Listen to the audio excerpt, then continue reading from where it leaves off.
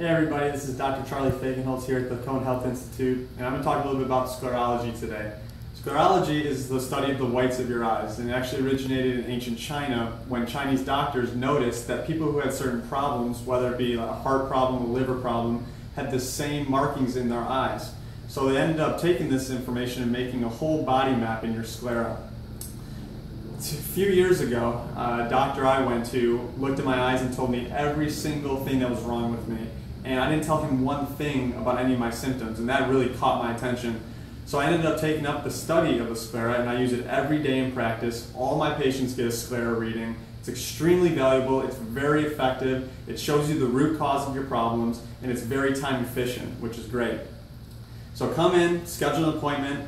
I'd love to look in your sclera, kind of see what's going on with you, get to the root cause of your problems, and I hope to see you guys soon.